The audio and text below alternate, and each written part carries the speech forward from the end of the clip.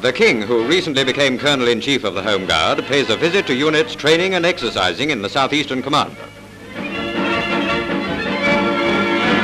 One of the many Home Guardsmen with whom the King talks is Lance-Corporal Robey, son of the comedian.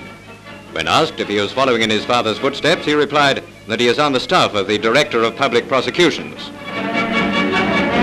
The King is shown a new submachine gun, the Sten, an automatic weapon now being issued to the Home Guard.